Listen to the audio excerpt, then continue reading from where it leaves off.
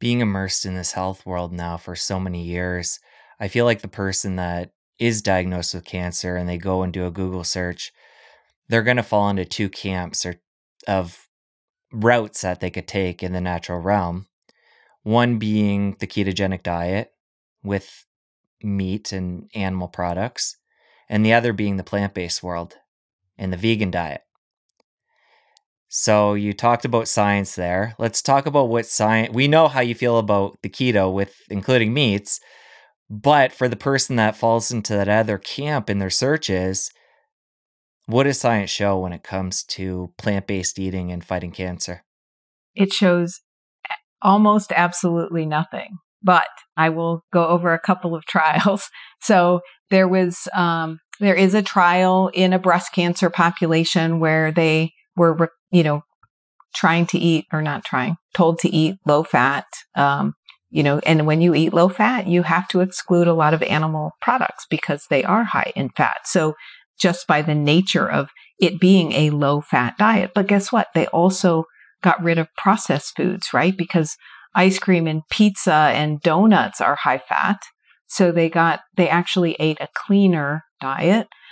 There was a small, survival benefit in ERPR negative breast cancer patients, but a similar trial done at the same time, published within the same year, I believe, or at least a year off, showed no benefit.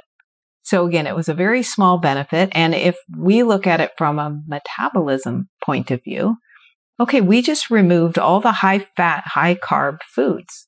And yes, we stuck with the low fat foods, which typically are more plant-based, whole grains, legumes and fruits and vegetables, etc. But we know that just by doing that, there is randomized data that shows that can lower glucose and insulin in some people. So what would have been more interesting in that trial had they tested insulin before and after? And who were the people who actually benefited? Were those people who ended up lowering their insulin or not? There was another study in prostate. We get to hear it a lot in prostate. We can't eat red meat or eggs, and that's because there was a Dean Ornish trial that looked at doing a very low fat plant-based diet, but he looked at 5 other things: exercise recommendations, supplements. He supplemented omega-3s and vitamin D, and I can't remember the other pieces. There was a support group. There was like weekly phone calls with the dietitian, and there was meditation, so that was like all of those pieces we talked about from a mitochondrial healing, stress reduction and exercise and, cleaning up or kind of, filling in the gaps of nutrition. And there was a slight advantage, barely an advantage, but a slight advantage. And so that gets talked about quite a lot. Back to, were those the people who lowered insulin or not? When we compare a ketogenic diet to a low-fat diet, to any other diet, a ketogenic diet will always do better at lowering glucose, insulin, triglycerides, raising HDL, reversing metabolic syndrome, reversing diabetes, reversing obesity, you name it. A ketogenic diet always wins. So a low carbohydrate diet just seems to be far, far more powerful.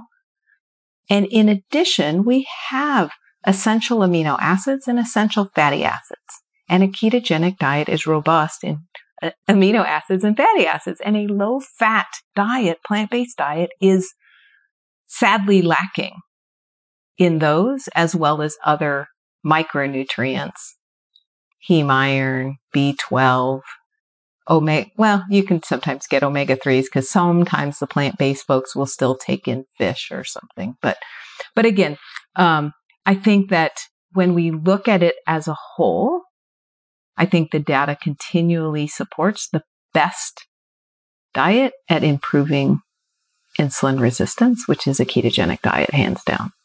One of my favorite Quicksilver Scientific products is their liposomal vitamin C. It's great for immune support, collagen production, and antioxidant protection. The liposome is a great delivery system for effectively getting the vitamin C into your body. Save 15% by clicking the link in the description, and now back to the show. All right, we got to go deeper into one piece you brought up quickly there, and that was the Dean Ornish study. You mentioned eggs and red meat, and they're tied to cancer, prostate cancer. There I was a wouldn't say they're general tied to cancer. no, well, no, That's but you the made the myth statement out that there. that's the myth. Yeah, let's break this myth because a lot of people tie processed meats and red meats to cancer as a whole. So for somebody adopting a ketogenic diet, naturally they're going to take in, I shouldn't say always, but in general, they're going to be taking in quite a bit of animal protein. So that would be a concern if that myth was true. So can you debunk it for us? Yeah, well, so number one, when we've actually looked at prostate cancers, so insulin and IGF-1 are big drivers or associations with prostate cancer. What we know that when we follow ketogenic diets, there's actually randomized trial data that we lower insulin and IGF-1, and those are people eating predominantly. They actually looked at their diets, eggs, red meat, all of those foods that we think are, a problem. So again, in a ketogenic state or in a low carb, high fat diet, red meat does not drive up insulin. It does not drive up IGF-1, nor do eggs. When the Cochrane Review looked at all of these things, they couldn't find a link between any of that and prostate cancer. When we've looked at observational studies, just on, if we go back to the fruit and vegetables, there's actually no improvement. And even there was one study that showed worsening prostate risk with intake. So observational studies are terrible. We have to look at mechanisms. So what drives cancer growth and what foods can drive those markers or those drivers up. And so, yes, when we do a low fat diet, there are some people who will lower insulin and lower IGF-1, although not as dramatically or as numerous. So as many people will do it by doing a low carb, high fat. So it's about mechanism. It's not about the individual food. So, I can't tell you how many different myths I've heard, but again, always go back to the study.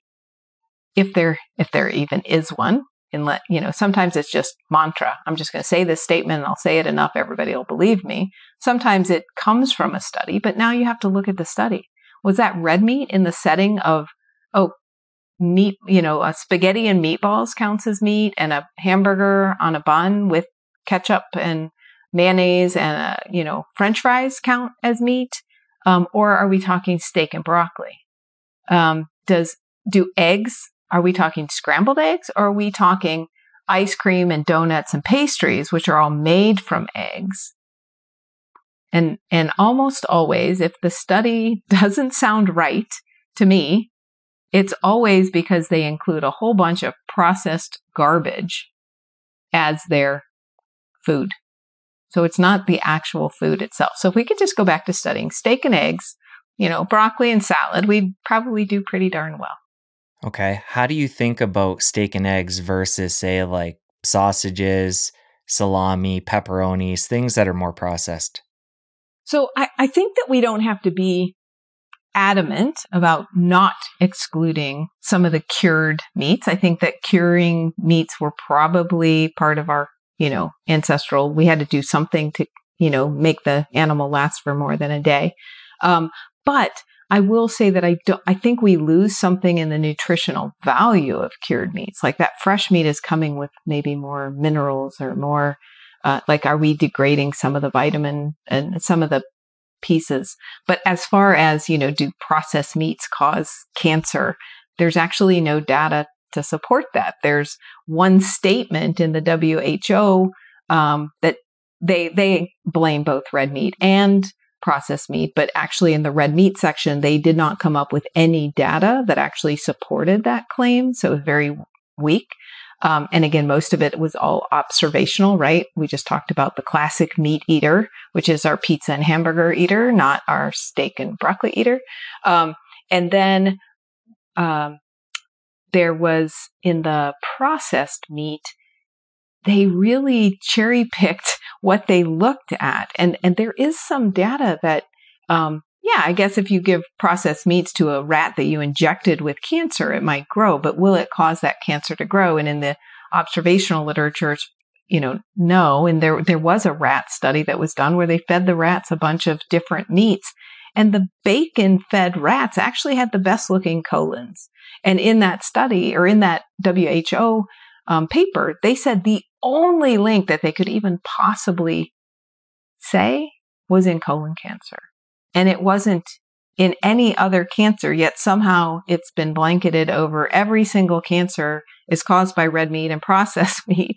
And yet we don't really have the data to say even colon cancer is. And so I'm not opposed to it on occasion. Maybe you're at a Super Bowl party and there's a meat and cheese tray. And that's the only thing that's on plan there. Have some. But that wouldn't be the best source of nutrition. That wouldn't be, I don't want you, maybe going on the bacon diet. But I think that again, optimizing our nutrition, that's really what a true ketogenic diet is. It's not the keto products and the keto baked goods and the keto whatever. That's not a ketogenic diet in my book. Mine is eating real ancestral, anti-inflammatory, nutrient dense, foods that are made to nourish us. We eat for nourishment. We eat for all of these essential macro and micronutrients that we need to live and to run our body. If you enjoyed that clip, press here for the full episode. I'll see you over there. This is your body saying, hey, I finally had to throw down this really big, scary word at you so that you would stop and listen, so that you would stop and look. And so now let's just work to see what is